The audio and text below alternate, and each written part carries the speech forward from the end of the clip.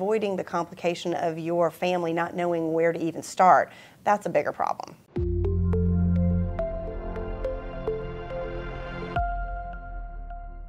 Well, I don't know if we're a large, small firm or a small, mid-sized firm, but I like the size of the firm. I like the looseness of it. I really like the culture. There aren't too many rules, but at the same time, even though it's a large, small firm or a small, mid-sized firm, there's a lot of talent. There's a lot of brain power in the firm, and we get things done and do things the right way. Well, I've been at the firm for 25 years, and when I joined the firm, we were 11 lawyers. And now we're just over 23, 24 lawyers. But that's a nice natural growth. I think our firm has always found a niche in Atlanta that's underserved, which is, there are plenty of Atlanta clients, Atlanta and Georgia-based businesses that we can work with.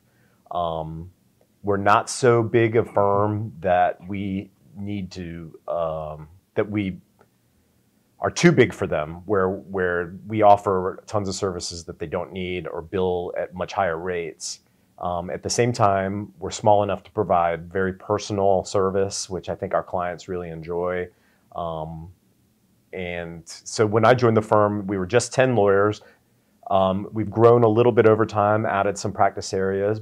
Like Bruce's practice area wasn't something we originally had. And when some of the litigators and creditors' rights lawyers came over, that was just a natural fit for us as well. So our firm is able to do 95% of what our clients needs. And when we can't do something, we work very closely with outside firms that we collaborate with a lot. So this is another cautionary tale for everybody out there. Do not buy real estate or transfer real estate to an S corporation. Getting out of it is just going to be a nightmare, and it's going to come at a tax cost. I've seen it happen way too many times, and in fact it's come to me twice in the past couple of months. And I would say again, do not. If you need to use a vehicle to hold real estate, use a partnership. Use an LLC tax as a partnership or just an LLC. That's it.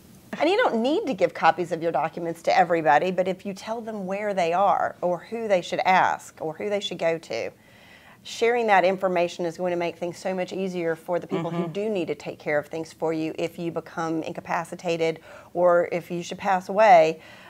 Having them have to figure out from the very start where everything is, where the documents are, where the assets are, who the CPA is, who the financial advisor is. If you can share that information with your family ahead of time or with the people who need to know it, you can really make the process so much easier for them.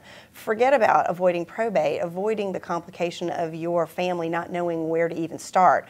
That's a bigger problem. There's substantial fines. I mean, it's really they really want to encourage people to do it, but somebody who owns a small interest in an LLC that makes a couple $100,000 a year and isn't staying on top of it is going to get dinged because they didn't tell the government they own it. When they file taxes for it every year, it's bizarre. I mean, that's the thing about it, right? I don't know. So it feels like the government has other avenues to collect this information if they wanted to.